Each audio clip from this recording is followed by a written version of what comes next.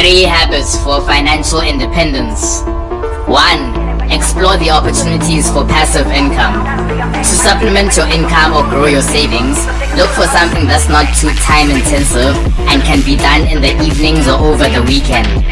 Please subscribe to this channel and help us reach our goal of 5,000 subscribers. Let's go! 2. Be money conscious. If you're serious about financial independence, be honest with yourself. Do you want it or do you need it? Avoid impulse buys. 3. Be in control of your income with careful planning. Know how much goes in and how much goes out. Thanks for watching, and please like, comment, share and subscribe.